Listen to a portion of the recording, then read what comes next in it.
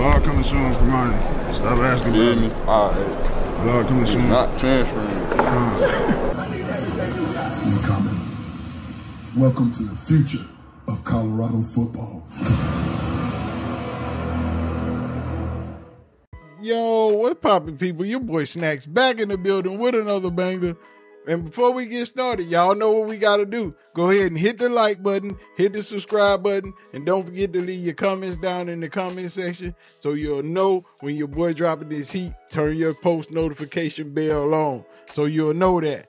But anyway, y'all seen Carmoney. He said he ain't going nowhere. He is not transferring. He's staying right here at Colorado. So all the rumors and all the videos y'all been making about where Carmoney at, what he doing, where he going, he ain't went nowhere.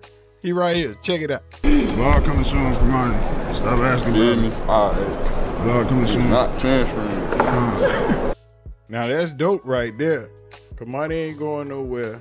He locked down in the building. He swole up, got faster, got bigger, got stronger, ready to get his work on. But today's video, we got to congratulate Rick George for winning. The University of Colorado Athletic Director Rick George was named Athletic Director of the Year by the National Association of Collegiate Directors of Athletics. The association announced on Wednesday. George is one of 4 honored in the football subdivision and one of 28 honored by the NACDA. And that's a blessing right there. That's what I'm talking about. Rick George doing big things.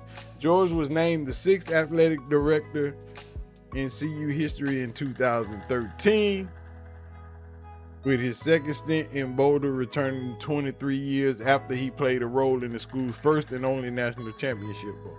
The NCACDA is honored to continue the tradition of the Athletic Director of the Year and recognize a new class of individuals in 23-24, said NACDA CEO Pat Munner. One of George's first achievements as an athletic director was spearheading the athletic complex expansion that included a long-awaited indoor practice facility and champion center. His leadership early in his career was critical in guiding CU through the 100-year flood in his first year on the job, a global pandemic, and the most tenuous era in the history of college athletics.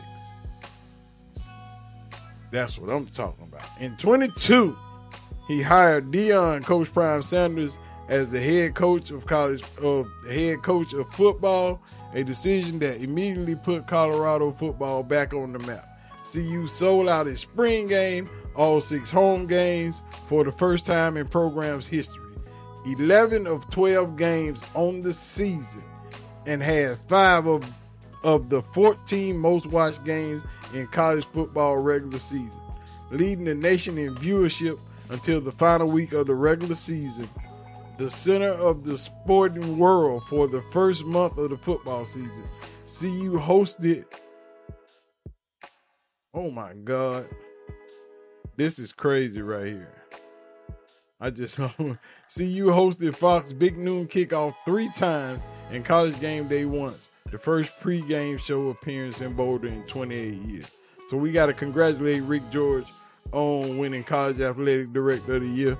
We appreciate y'all for watching. Y'all let me know what y'all think, because Rick George did a hell of a job.